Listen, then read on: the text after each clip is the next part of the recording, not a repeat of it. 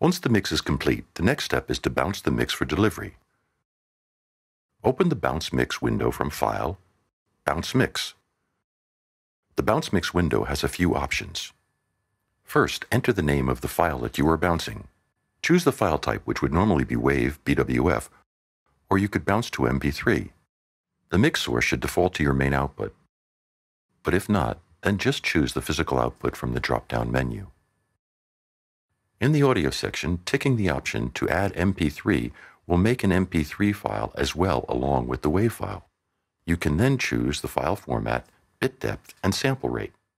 In the location section, choose the place where you would like the bounce file to go. If you choose the session folder, it will output this file to a folder named Bounce Files located in your session folder. Prompt for location will ask you where you would like to save the file. Finally, if you want to choose a specific directory whenever you bounce from this session, select the Directory Radio button and choose the folder. Check the offline checkbox in order to bounce faster than real time. Click on Bounce to start the process. You can save these bounce settings as a preset by command-clicking on Mac or control-clicking on Windows on one of the 5 preset buttons.